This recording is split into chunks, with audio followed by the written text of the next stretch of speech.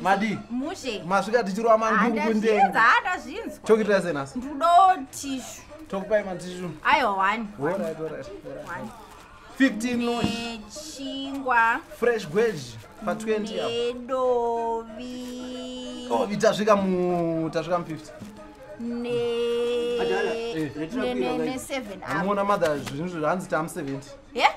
Izvo zvetu muwana mukomana ashedzera kuti Musi Tuesday wanu zvazviri 50. mutara marate musi Tuesday.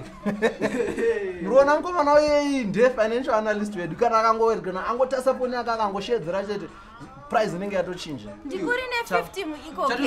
Ato anoona chatokwira tam 9. Yo unondiziva wani ndogara pamaigodhi apa naivedo iyi. Muruona here masai.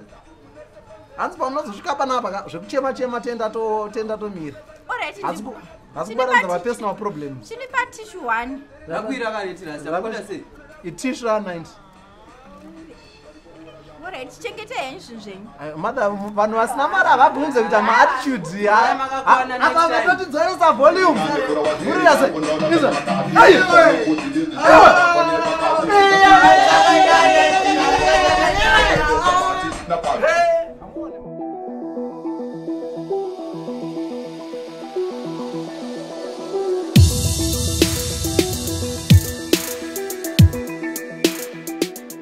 Ladies and gentlemen, comrades and friends, welcome to the week with me, Comrade Fatso. And a lot has happened since you last saw me. Churches have called for a 7-year Sabbath, prices of basic commodities have reached another level, and Marvelous Nakamba became the best football player in the world, allegedly. But first, Jema Church.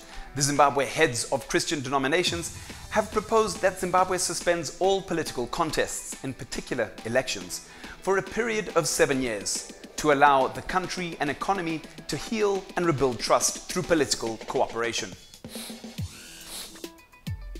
Do you smell that? Yep. It smells like propaganda. You don't have to look far to see that this is propaganda. Shingi Munyeza has been one of the most vocal people in support of this move.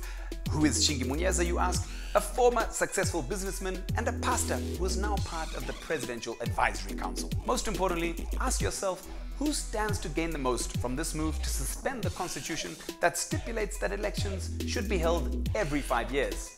Yep, this guy. My favorite part is that the church says we should vote in a referendum about whether we should not vote anymore. Huh? And where were the churches when people were getting shot and beaten up? Dear church leaders, we don't need a break from elections. We just need a break from ZANU-PF. Simple. In the midst of all this political and economic chaos, you know what has remained consistent? Price increases. Ah, yes. Price increases always find a way to rise and break new barriers and wallets. I mean, you can't help but be proud.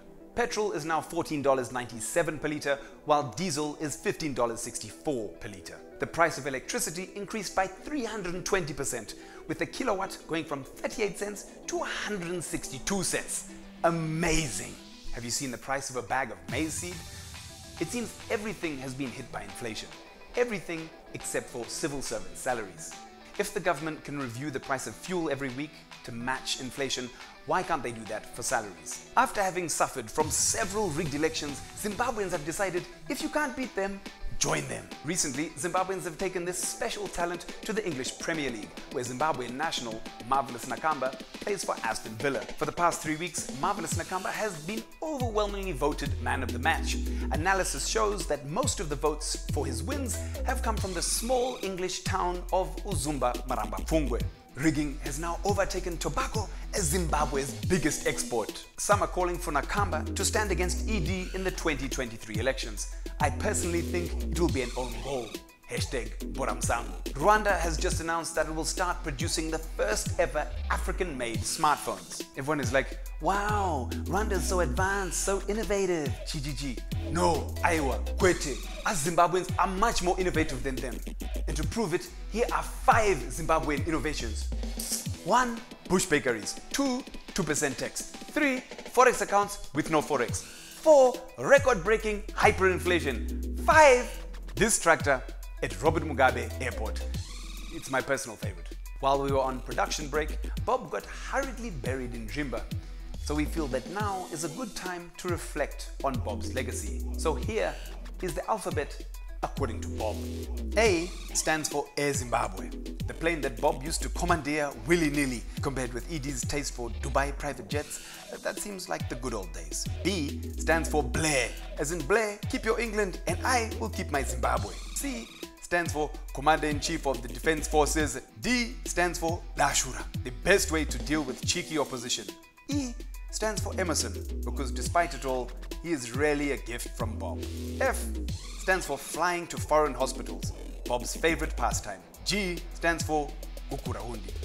H stands for Hirozeka, also known as the ZANU-PF retirement grounds. I stands for indigenous. J stands for Jatrofa, the wonder fuel and savior of the economy. How far with that? K stands for kufundisa vanhu vanofundukaka.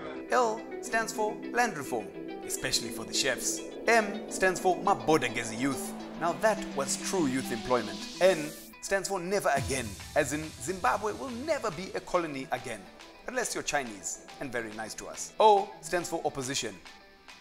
P stands for prosperity, hypothetical prosperity. Q stands for queues. Our late president really was a true pioneer of many diverse forms of queues. R stands for